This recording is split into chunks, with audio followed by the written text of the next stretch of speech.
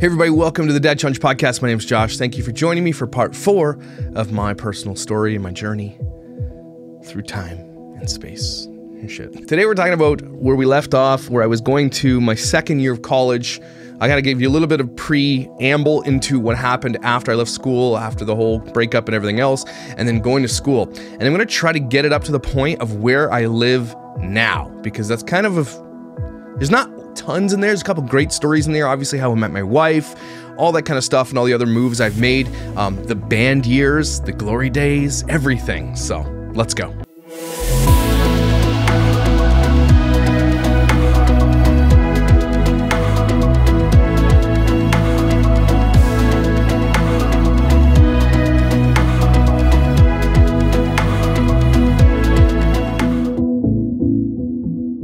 Where we left off with that girl having a breakup with me, my heart's being broken, and I'm just kind of working really hard, building greenhouses, just living life. I wasn't like, obviously I was sad, but I wasn't like depressed, walking around moping about or anything like that. I just kind of did my thing and was maybe hoping in the years to come that maybe she'd have, you know, an epiphany and be like, I don't care what my dad says, you know, leaving my heart open.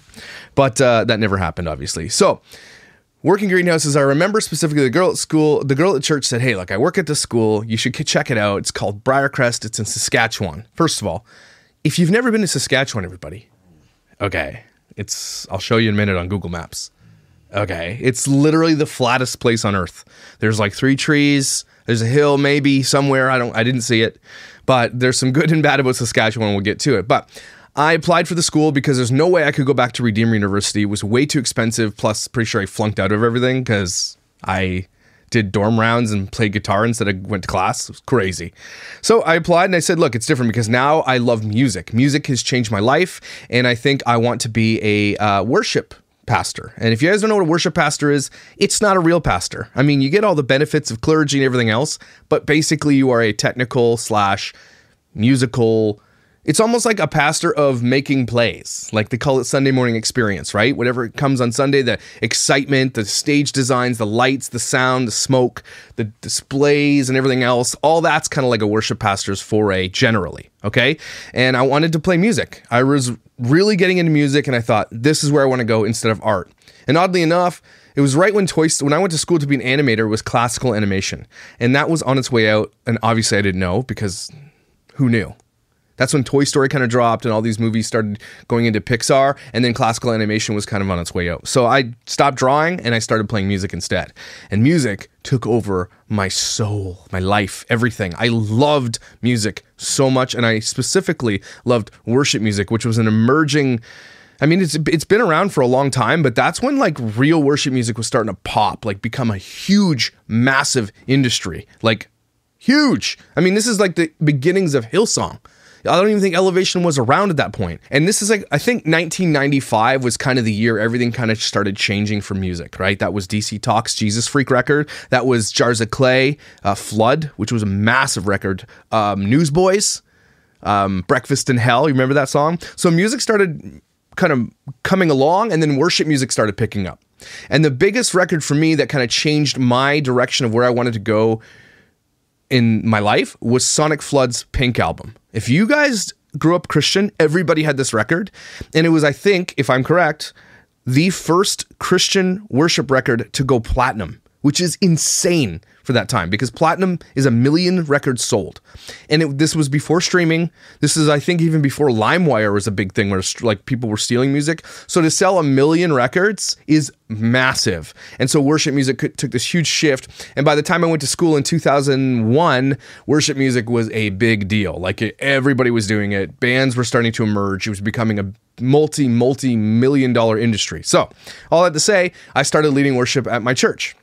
And I was bad at it, but I was getting better. And then I started leading worship with other people who were better. And then I said, okay, fine, I'm going to go to this school because they've got a worship program, they've got a piano program, they've got a songwriting program, and a worship leadership certificate program. So I said, that's what I'm going to do. So I get up to the point where I get accepted to school. I'm very excited. My boss is excited because he's a Christian and he's given me a raise to help me pay for some of it. And obviously I'm taking out OSAP as well, which is Ontario Student Loans, and going into further and further debt. And that's, I think that year was 12 grand or some insane amount of money. And don't forget, this was 20 years ago, everybody. $20,000. So I'm $40,000 in debt by the time it's 2002. Sorry, $36,000 in debt. Okay. Insane. And it took me so many years. I think I ended up paying back something like $65,000 because I couldn't even touch the principal on it because I could only afford to pay the, whatever you call it, the interest rate on it for like so many years until I could finally get ahead. OSAP and student loans are really, really, really dangerous. We're talking about things like you're giving a kid, 18-year-old kid who never knew anything about money, the access to some kind of debt that could leave them stranded for the rest of their lives, could be bankrupt. Student debt is crazy. I live in almost a socialist country. Start giving college and university away for free. As a taxpayer, I'm happy to pay a little bit more in my taxes if it means kids will get free education. It's crazy to me, the industry. Anyway, in Christian music, private schools, even worse. So, okay. So I get accepted to school. I'm pretty excited. I'm ready to go on. This is like a new wave of life, okay? My buddy Brandon, he decides he's going to med school in like some school like Houghton. He's done with Redeemer too. So I'm kind of on an island and I'm out. I have nobody there.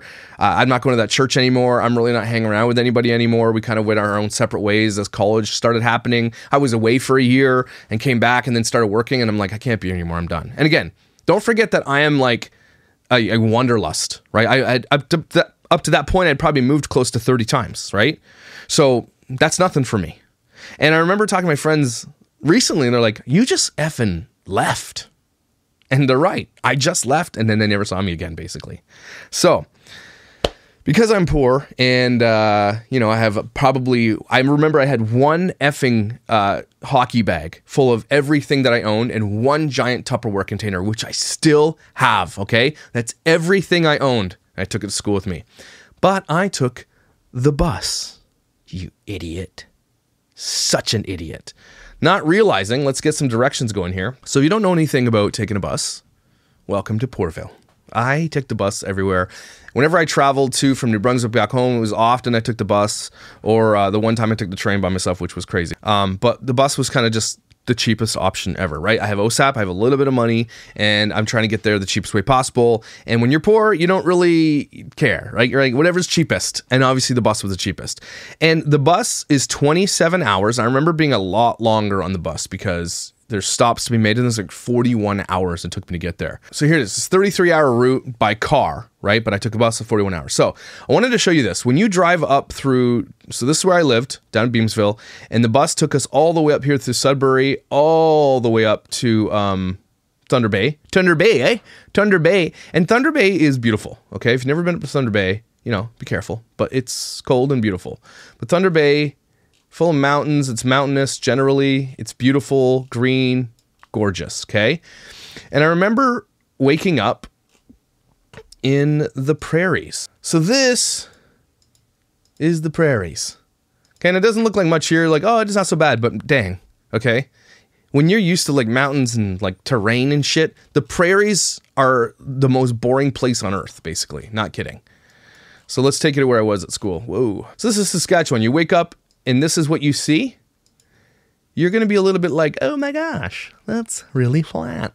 The joke is you can stand on a bottle cap and watch your dog run away for years and years and years. Now this is a Trans-Canada highway. This highway will take you through Canada all the way coast to coast to Canada. Okay. This Trans-Canada highway. It is insane. So driving along thinking, oh my gosh, what have I got myself into? I don't know anybody at this school. But again, I'm not scared of that type of stuff. If you grew up like me and have moved as many times as I have, it doesn't bother you at all.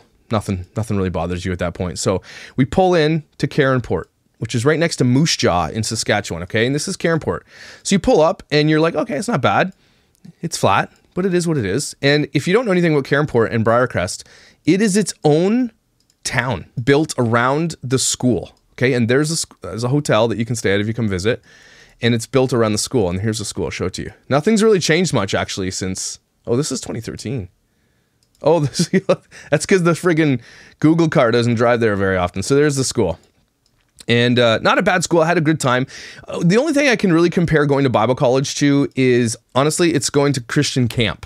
Bible college is literally a year of Christian camp. You've got chapel in the morning every day in the chapel here, and the chapel's beautiful. It's really cool. It's pink. I wonder if it's still pink. It was pink, but it had these weird old horns in the top and everything. It was really cool. But that's all I can say. It's like going to a Christian camp. Here is the cafeteria over here. This is the studio, the Tech Center Studios, where I learned recording engineering, piano, and songwriting. And this studio is garbage. Okay, they were still teaching us on, is it Super Beta? I forget what it was. It's literally looked like VHS tapes in this machine that records it digitally, where you can multi-track into it. And it was so cheap at the time because people were recording on computers at that point, and we still didn't have that. So we were taught a way of recording from the 80s, right? And I excelled past my teacher right away. I was like, I already knew all this shit. And when you're immersed in music and you love it, you already do your research and you just become really good at it, and you just kind of go to school for the certificate of it. I also learned biblical foundations here. I had to. You couldn't even go to this school unless you're taking biblical foundations. Like, impossible. You have to take foundations. And hermeneutics and things like that. It was all right. I didn't have that much fun at the school. I honestly was there to learn. I'm not there to meet my wife, like so many people go to Bible college for. I'm like, I'm not here to meet women. I'm not here for any of that shit. I'm here to play music, to learn how to be the best damn musician in the world, because that is where I'm going to go with my life. I want to be a creative musician. I want to play music, and I want to be awesome. And I'll show you guys my dorm, because it's pretty cool, actually. And so the dorm was actually pretty far away now that I think of it, but this was our dorm right here. Brigman Hall. I remember I was on the bottom floor. Right, if you go down this little stair here, down here, there's a bedroom right here, and we had to share it with a roommate. And my roommate ended up being my bass player, and across the hall, guys both ended up being my electric guitar players. And then my best friend, who I met, also named Josh, was my drummer, and he was the coolest kid in the entire world. What a great guy. We had such a good year. I had some really great friends, and we played music. But this is also the year, and I'll never forget this moment, and I think a lot of you guys will remember the moment that 9/11 happened, but I was in my bed, sleeping, avoiding going to chapel, because I'm pretty sure I went to chapel like 5 times, and I was like, I'm not going to chapel because it's in the morning and I want to sleep. But I remember people running up and down the hallway just going, there's crying, there's people like, oh my God, what happened? And you're thinking in your mind, you're like half asleep and you're like, what's going on? Right? And then you're like, you finally wake up and people, I'm like, what's going on? They're like, you got to come to the calf, the TVs are on. Get over to the calf, and then it's showing, I pulled up to the calf at the moment the second airplane collided with the second tower. And everybody was like, oh my gosh, it was like this insane moment. And there's a lot of American students that went to this school as well. And the school shut down for a couple of days. There was just people just heartbroken. And I'll never forget that moment. I think of the moments of life, of history, if you were around for that and were cognizant, that is probably one of the things you remember where you were the most. So leave in the comments below where you were when 9/11 hit the towers. Otherwise, just kind of learning music. I went to school, okay?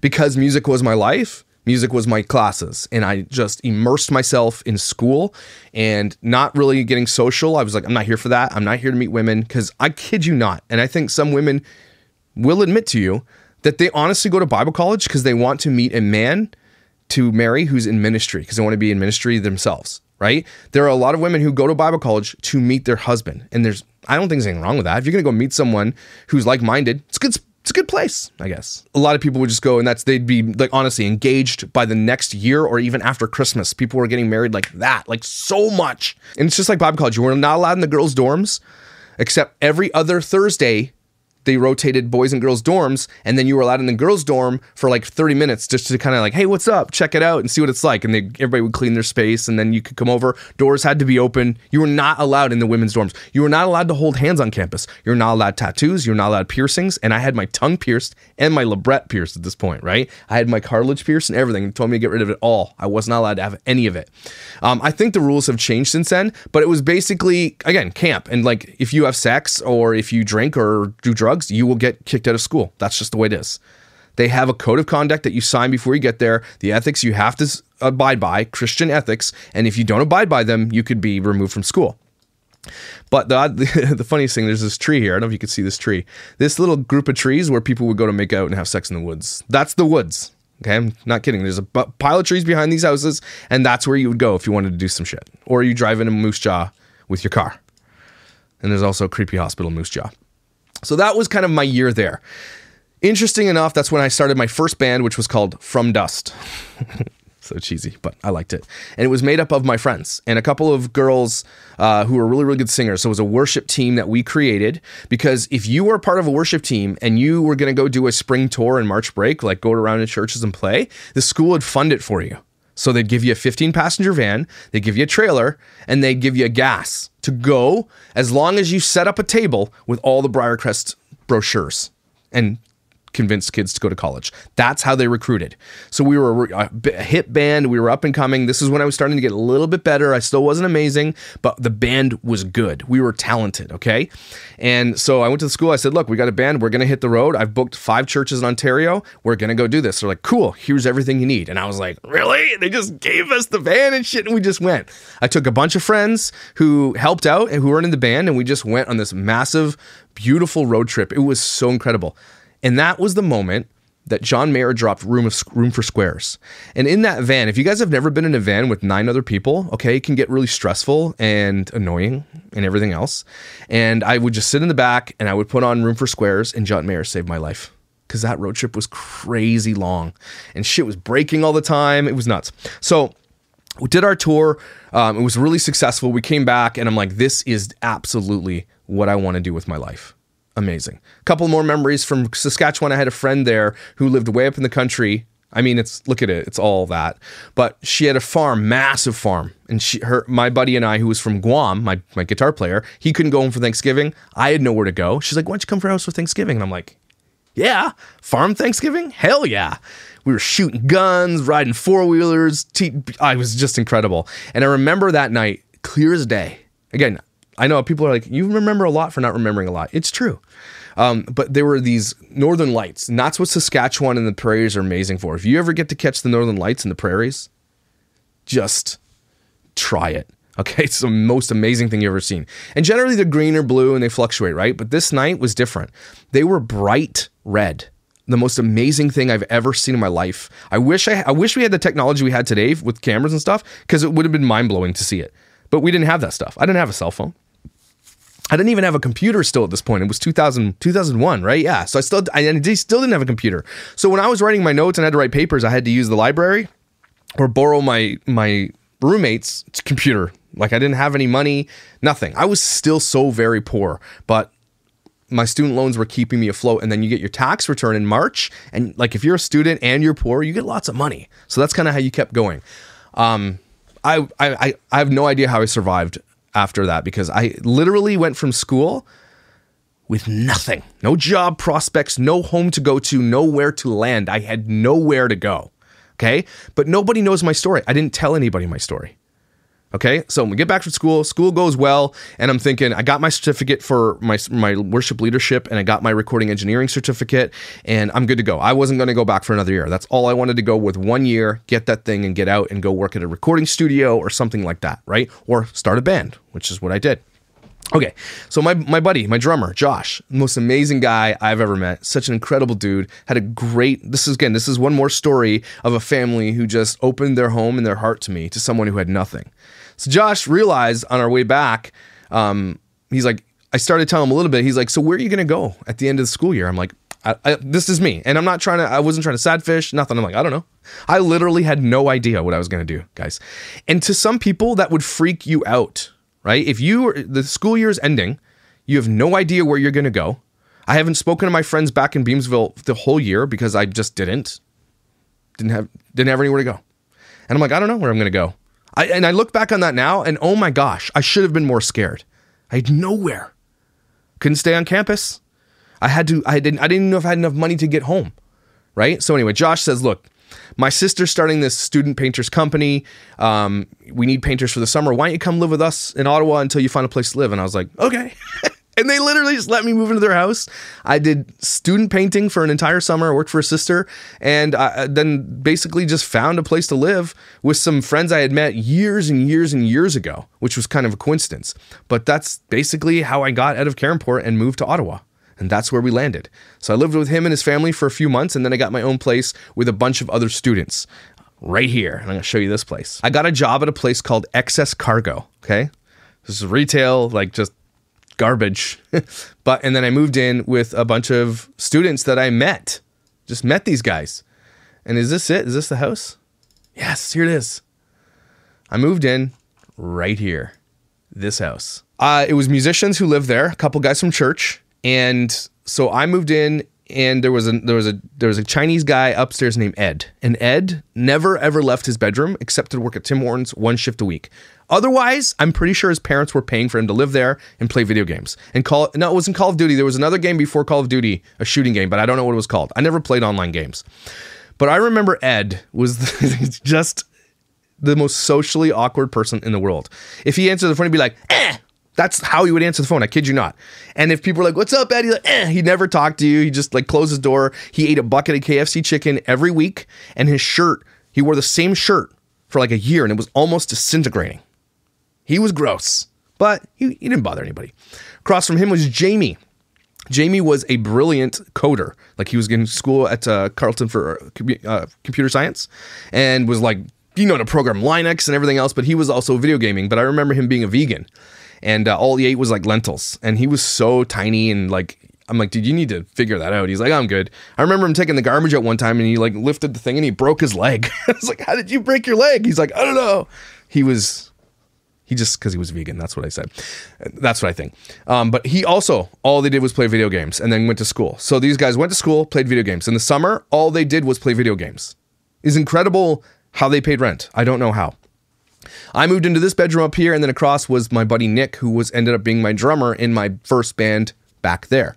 So I started a band called Million Stories of Failure. I kid you not. This was the emo phase, everybody. Emo was in, and you had to have some kind of like dark themed band. So that was fun. Buddy from the church named Matt, who I remember worked for a TV station, and he made so much money, what I thought was a lot of money.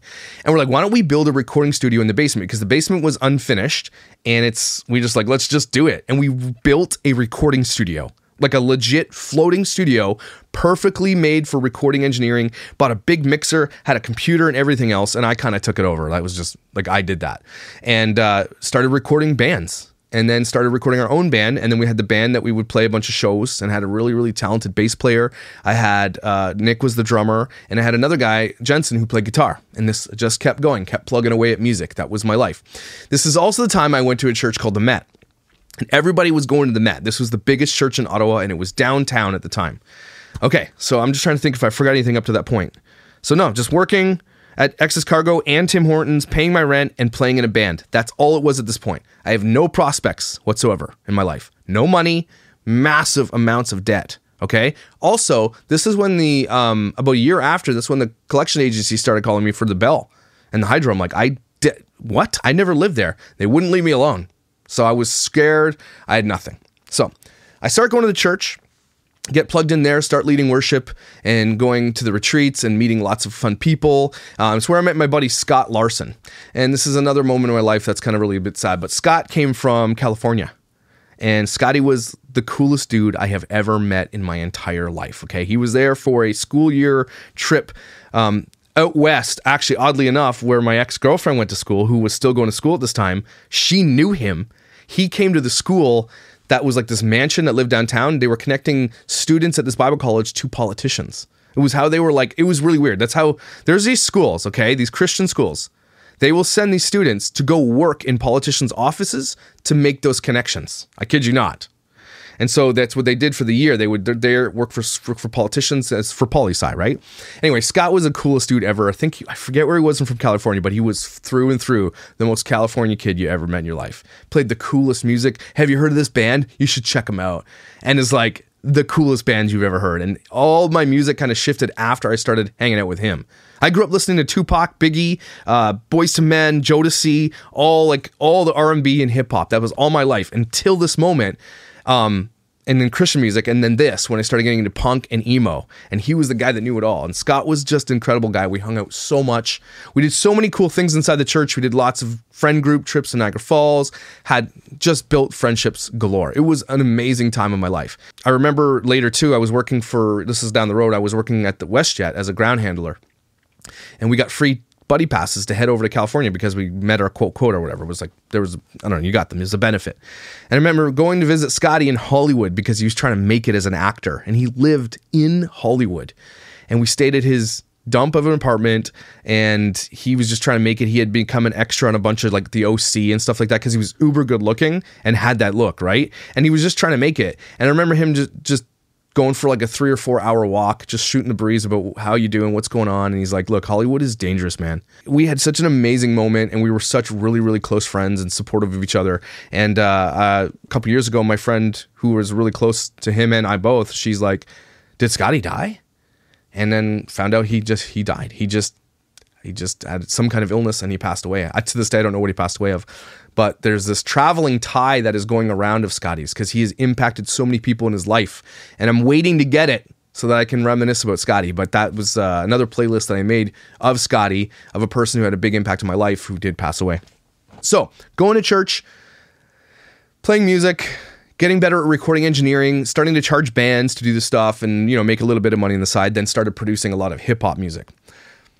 This is when I met my wife, and everybody's been waiting for this moment. Yes, this is where I met Kathy, the famous, talented, beautiful, gorgeous mother of my children, best friend, 15 years strongly married Kathy.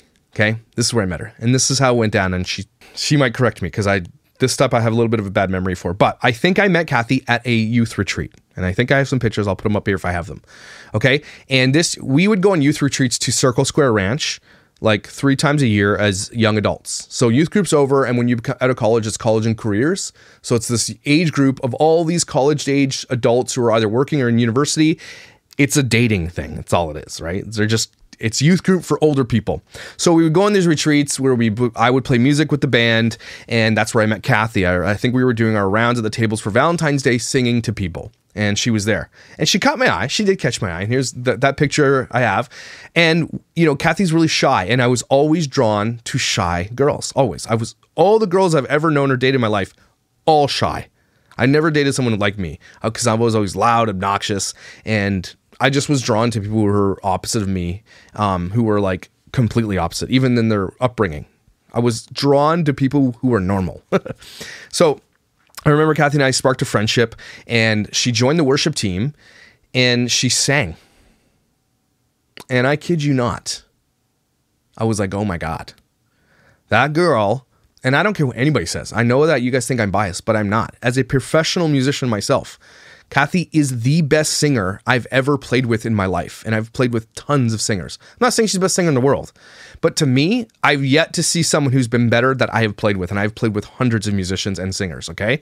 She is very, very gifted naturally at singing. Just something incredible about her voice. It's smooth, it's controlled, her pitch is almost perfect, if not perfect most of the times. And there's just some tonality about it that's jazz and soul that it's very hard to come by a voice like Kathy's, okay? So she played on the worship team. She's a singer. She was attractive. I liked her attributes and her poise. And she was really nice to me. Like, she really was. She was just a very sweet, loving person, loved everybody, no drama, just really cool, down to have some fun, like hang out with people, had a car, which was a big deal. None of us had cars, came from a loving family, and we just got along. We all just, this really, really tight group of friends there was this group of people that came really, really, really tight together. We did everything together. Every time we hung out with someone, it was with that group of friends. Half of them slept at my house all the time because we just had a rolling group of people come through our house because a bunch of students, no one really cared. It was like a frat house almost without the partying and drinking and all that kind of stuff. But that was what it was. We did everything together. And at that time, a buddy of mine was selling his old car. And so here's my first car experience. And I think a lot of you guys know this. Your first car is a big deal. I didn't even get my license until I was like 19, I think, right before I went to Caronport, Saskatchewan. And I didn't, why? Because I didn't have a car. I didn't need one. And I never had, like, as soon as my parents were divorced at the time I was 13, I grew up without a car until I was 22 years old. Okay. I never had a car, ever. So those friends of people who had cars were like my saving grace. I always had friends that would have cars. And so at this point, this buddy at church was like, hey, I'm getting rid of this Dodge Colt. Do you want it? I'm like, yeah, what do you want for it? I think it was like $200. And it was for a reason. This thing was a piece of shit, okay? But I have good memories of this Dodge Colt. But basically, it looked like this. It's like a hatchback piece of garbage, okay? Just trash. And I couldn't safety it. And at that time, Kathy, I said for her birthday, I said, here is one free song you can record in the studio. I'll help you write it and we'll do it. And we wrote this song that didn't even make it on the record, was like Party Girls or something. It was really cheesy, really, really cheesy. But she liked it. And we worked really well together. We wrote songs together. She was very easy to work with because she's so talented. Just everything rolls off. Her melodies were good. She'd write the melodies and I'd write the words. We were a really good team. And so she liked that. And I said, okay, you want to do a whole record? If you pay to put my car on the road, I will cut your entire record. And that's what we did. I think it was $1,100 to put that car on the road. It was my first car. I was so excited. So we start cutting the album and do this whole record together. And it was really, really good. We got really close. We worked every spare moment we had. She was working full time. I was working, but every spare moment we were doing this record. And it was a good learning experience for me. And I was getting good at it. I was bringing in great musicians from all over. One of the songs was called "Oh My Soul," which was the title track of a record. Right, the record was called "Oh My Soul," and I have the CDs. And so this is what came out of this. Was the big song. I need you to hear this.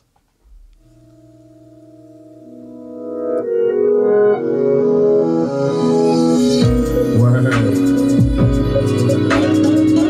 We in the studio right now, lounging. You know. Okay, sorry, I'm gonna stop you there. This guy's name is Miracle Child, and he was a hip hop artist that I had connected with, a Christian hip hop artist who was really, really talented. So I was connecting all these musicians and putting them on Kathy's record. Trying to create some smooth music for the soulful people to listen to. Check this out, listeners. Talk to him, Kathy. All I can think about is how you make me feel. You wrap your arms around me and whisper in my ear. Everything's gonna be alright. Everything's gonna be just fine. You know that you're always here on my mind. But it always seems that I fall short even though I try. It's nice to know that you will always be here by my side. Take away my pain. That falsetto.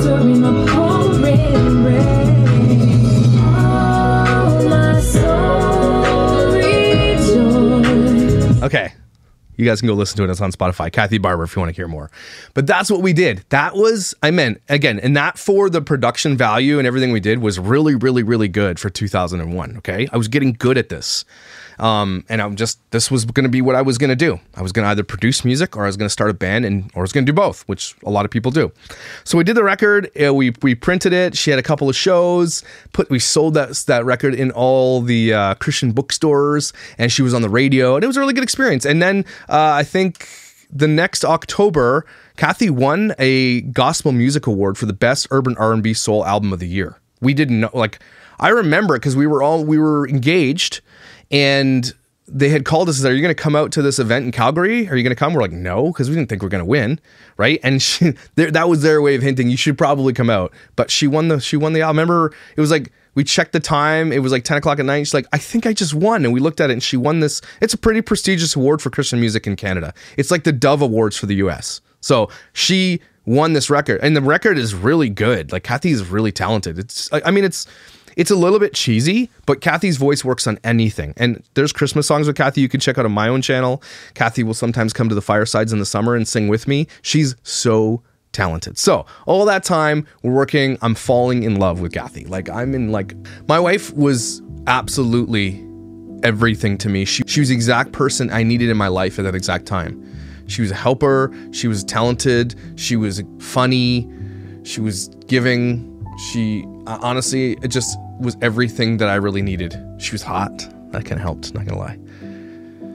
It was a good relationship through and through, but I remember I told you guys, I didn't really want to get married anymore after my first whole thing. Right? I told myself I'd absolutely not marry a singer either for some reason. I don't know why I said that. Or somebody in ministry. And then I ended up meeting someone that just ended up being that for me in every single way. She was everything that I needed, and I'm hoping I was what she needed too. I did challenge Kathy to take steps outside of her comfort zone a lot. She was very sheltered, very, straight-edged, right down the middle of the path, didn't really take many risks or anything like that, but just her upbringing, really, really well, incredible family, sports athlete. She was a figure skater. She just was she was confident, and at the same time, not cocky at all, right? She was just mint, and she could sing. I remember listening to her sing while editing her voice and just being falling in love with her because of her voice too. That was one of the biggest things. So time comes around. I move out of this place to another place downtown. I'll see if we can find it for you. Then I moved to this apartment here with a good buddy of mine. He actually had lived with me on the other one, but we had to get out of there because it was getting too packed. All the students were leaving. We're like, I didn't want to pay the whole rent, so we just left. And I moved to this place. And this is where I got my precious Xena, my pit bull, my glorious dog, who was everything to me.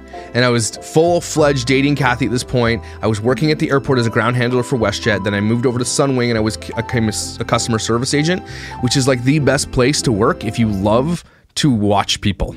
Just like roast them in your head, right? People watching is what I call it. Working at the airport was really, really cool. I enjoyed it a lot. You get paid a little bit more. You're part of a union. Again, I got to go to Hollywood and have some time out there. And I had a recording studio in this bedroom. So I was always recording. I always had something going.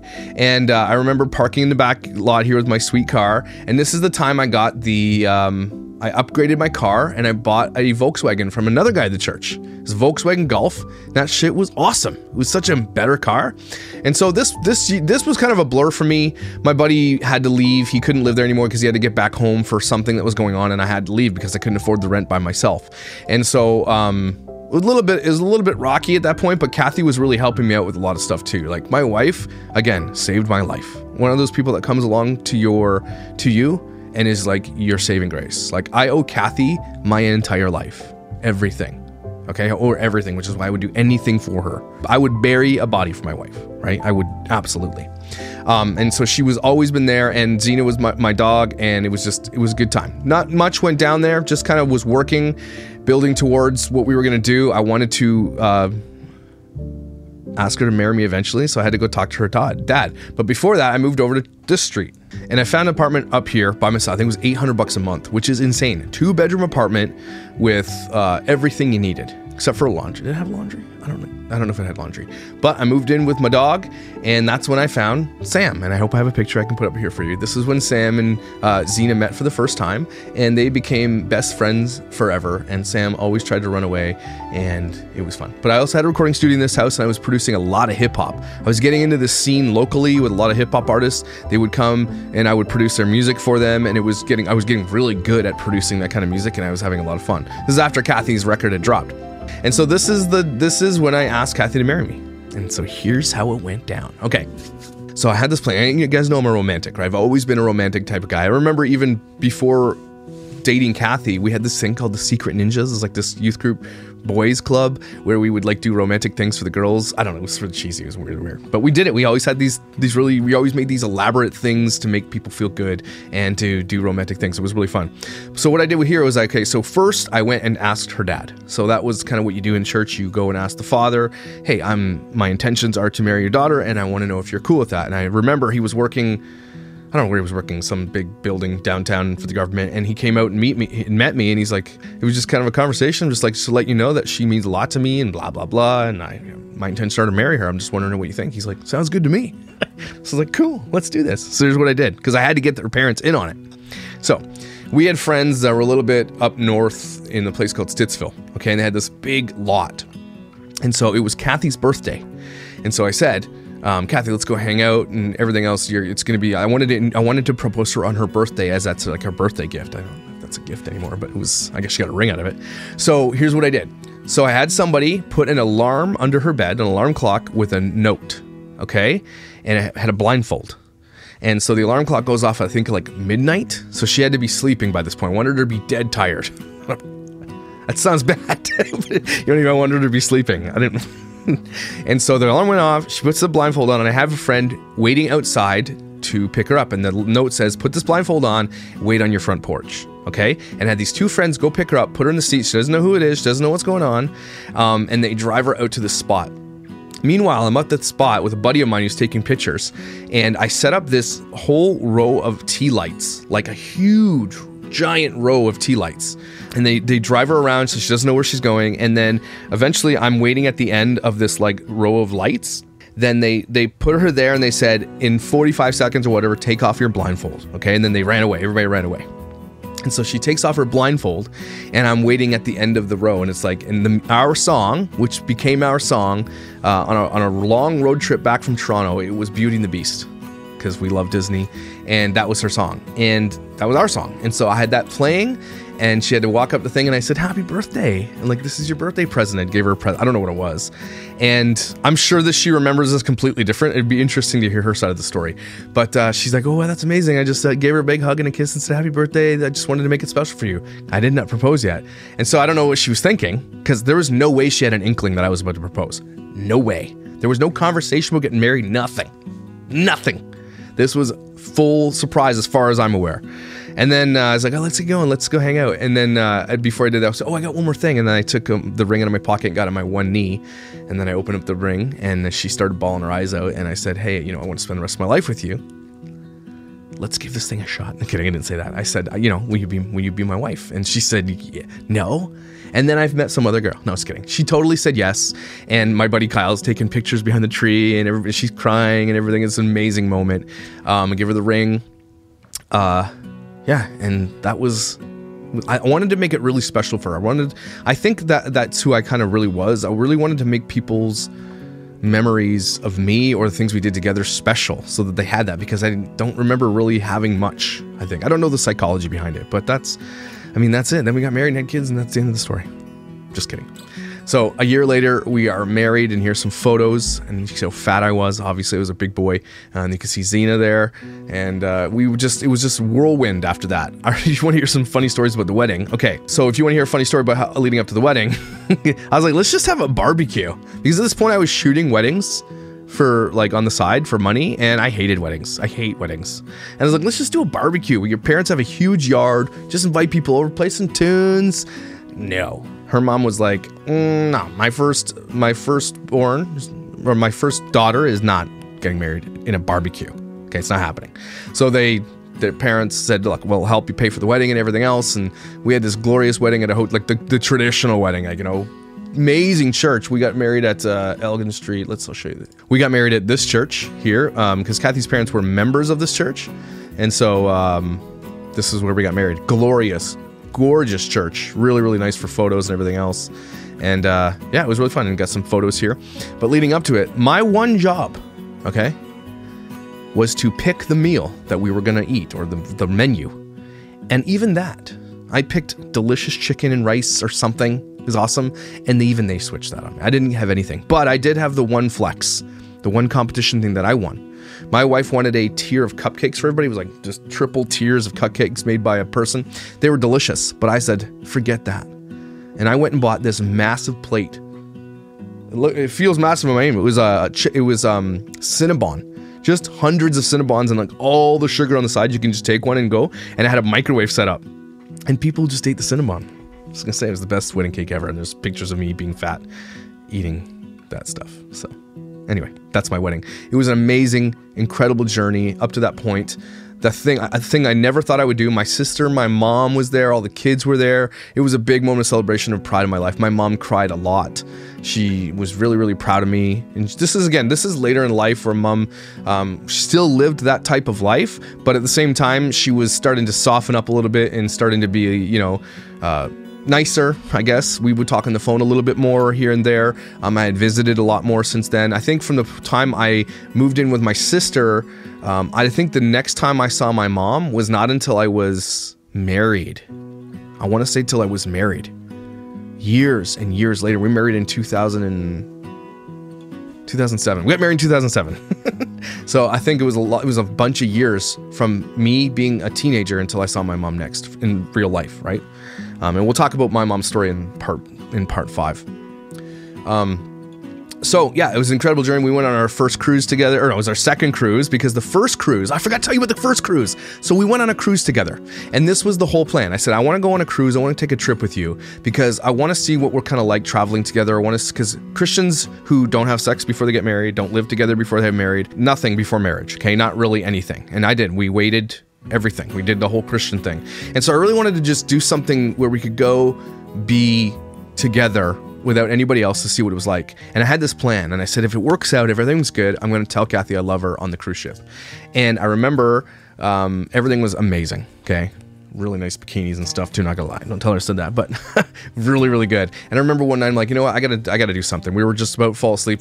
I kid you not, we had bunk beds. I'm not joking, okay? I'm not kidding. We were like, it was a true thing. It was really important for us to keep that. Right? I'm not even kidding. So anyway, it was like late at night. It's like, hey, can we go up and I got something for you. So I brought my guitar up to the deck. We sat down and I sang a song I wrote for her. And it was how I told her I loved her, as I wrote her a song about it, about everything that she was to me and everything else. And she cried. And that was the moment, actually, that I knew I was going to marry her. That was it. So all the plans from that point forward were put in place to get married to her, and wanted to make sure that she was cool with it too. You know what I mean? So yeah, we had an incredible journey. First year of marriage was really good. We got our first house, and that's when I started playing in my first real band. Okay, Hearts in Stereo was when shit started going down. So we're married when I'm 27. Get in our first house. Got the dog, we got Macaroni came along, the little kitten Macaroni, and then just living the dream. Kathy's working full-time. I'm working full-time for a place called Goodbye Graffiti, literally removing graffiti with chemicals that could peel your face off, okay? Loved the job, everything else, but then I started recording more music, and I said, I'm about to do this, I'm gonna do this. I wanna start a band, and I wanna just do this for real. Because now I know how to record, I've been in a couple of bands, but I really wanna do it, and that's when I started Hearts in Stereo. And those were the glory years. Let me tell you, I had so much fun. We were pretty popular in this province, in Ontario. We did a lot of touring. We played in front of over 70,000 kids. We toured at one point for 6 months straight with this group of people that would go around to schools and talk about social justice and like helping people around the world and telling stories about being bullied. And just, when you ever been to those things at school where they just get everybody hyped up to do something cool or want to be a part of something cool? That's what it was. And so we toured. We played so many shows. Our biggest fan base was Sarnia.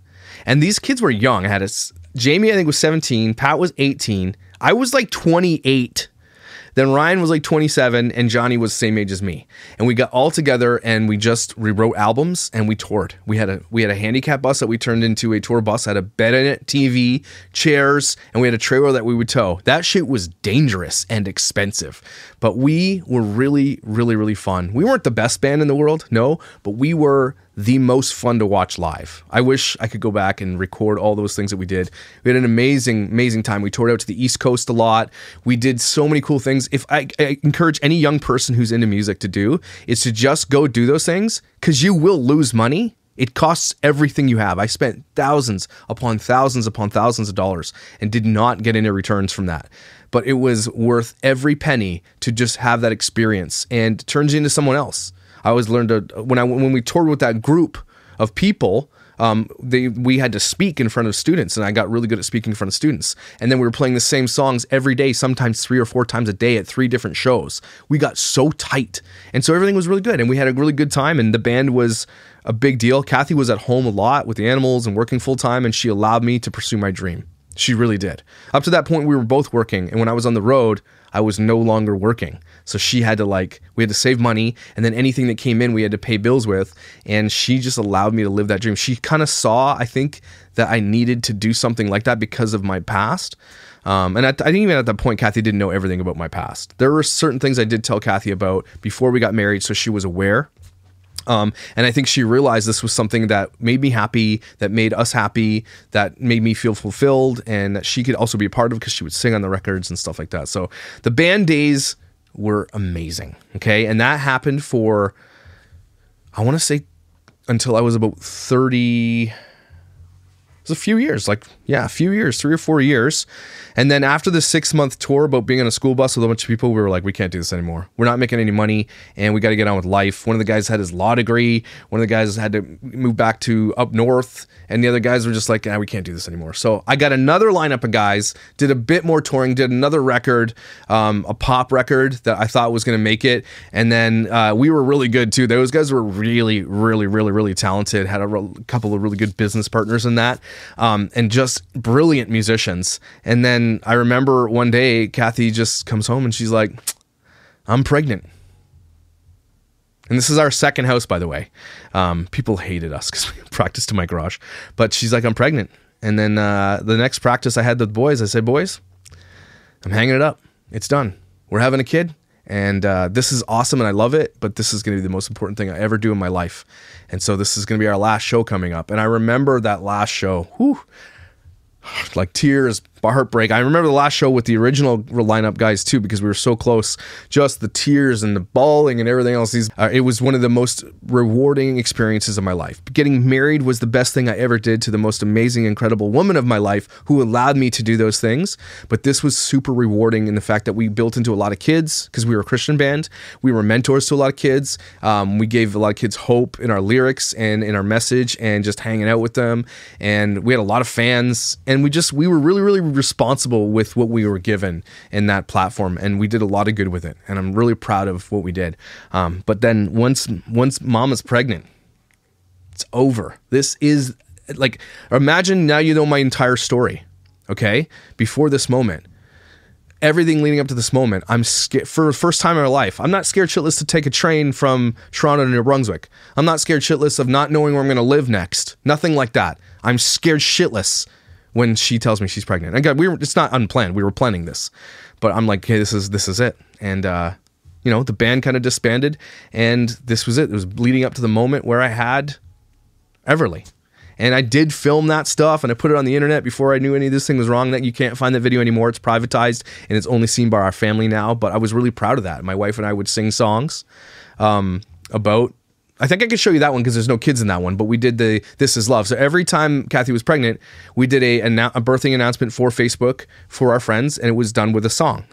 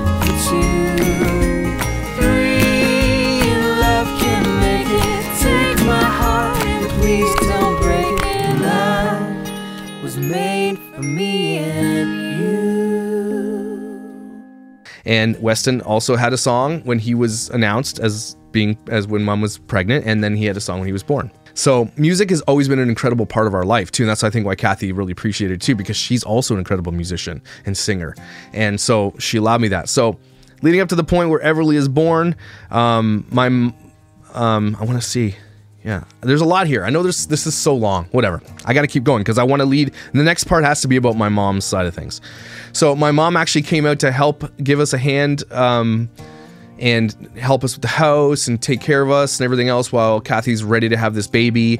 We're living in a townhouse. We're prepping the room, which you can see in the music video. Like we got a closet full of diapers. Someone had like made fun of Kathy for buying too many diapers and she was bawling her eyes out. I'm like, why are you crying?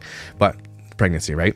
My wife was just absolutely glowing, gorgeous pregnant. She loved being pregnant. I loved everything about it. The journey was incredible. She's such a caring and beautiful mom. Like everything was about this little thing growing in her body and like just prepping and just such a good, honest relaxing, carefree, also stressful moment in our lives. Just, we were ready. So by the time Everly came, I was ready to be the dad. And when she was born, I can't show it to you because all my friggin' haters are going to be like, you're showing your kids and you're exploiting them. But I remember the moment she was born and she was put on that scale. She was holding my pinky. She's holding my pinky. And she's looking right at me. I know she couldn't see me, but she's looking right at me. And I said, I will do everything in my power to protect you. You are, like, I was finished, okay? That video, I mean, if you're close enough, I would show you the video, but I'm not going to make it public. But it was a really big moment in our lives, and it really changed our lives forever. She was the firstborn grandchild, so she's like the jewel of the family. Gorgeous curls, just beautiful. She was amazing. And her best friend, Kathy's best friend, their daughter was born like 3 or 4 months later.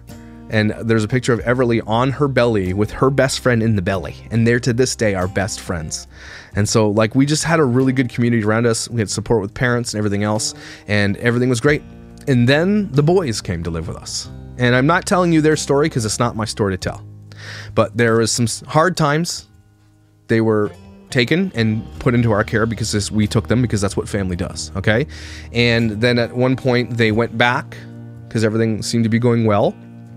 Then we got pregnant with Weston, and then as soon as Weston was born, the boys came back. And this time it was like, okay, we have to make this choice. We're going to adopt now. We don't want them to go back and forth. We don't want them to be, bounced around. This is it. We're going to make the choice, and we're going to fully adopt. And that's when I first started realizing, I guess I make some damn money. I gotta get a real job. So after the band stopped, there was a lot of things I could have done, and the first thing I did was get my real estate license, which is what everybody in ministry does afterwards. But then I started realizing, hey, I love playing music and I'm good at this. So why don't I become a worship pastor? Because I know I can do this and I know that it's something I would enjoy. So I got my first job at a church up in Stittsville, and I was a worship pastor. And I knew it was going to be my stepping stone into something bigger, but it paid decent and it allowed us to grow our family in the church. And Kathy worked full time too after, kids were a little bit older, and we were comfortable. And so this was where we were. Our lives were comfortable. We bought our first dream house, which wasn't, I look back now, the house was $420,000 or something like that. And you can buy that same house right now for over $1 million. That's how much the market has increased since we left. So I'm leading up. I know this is a little bit long. So the kids are born. Life is great. Everything is awesome. And that story, I think, is what was the big push into getting me my next job, where I live right now for the big time. The big job, which is becoming worship pastor of that big church. And I'm not going to tell you that story because there's a 5-part series you can go watch right now on that entire story. So that's where we landed. We moved away, came here for the dream job that paid decent, that would allow us to, have more kids or whatever the case may be. Maybe Kathy wants to go back to school or whatever. And that is what we did. We brought them. So the whole family came down, and everything was kind of going along nicely until the whole ex-pastor situation came around. Okay? And then you guys can go watch that. So next part of the series is when I first started the church, and then my mom's story, and I'll tell you my weight loss journey. Really, really cool story. So, sorry, that was really jumbled, right? But you guys don't care. Whatever. I want to thank you guys for being here, listening to my story, even though it can be boring at times. But I'm glad I'm putting it out there. Honestly, this is more for me than it is for you guys. I'm glad that my kids one day will be able to watch this. I'm a little older because there's some swearing in it. But I'm glad I'm putting it down there. I'm glad you guys are here to watch that. And I want you guys to know how valuable and incredible that you are. And I want to thank you for just being interested enough to hear my story. It's super therapeutic. I'm not going to lie. Take a deep breath. Awesome. Don't forget your value, your worth. Don't ever forget it. I think you're amazing, and I will see you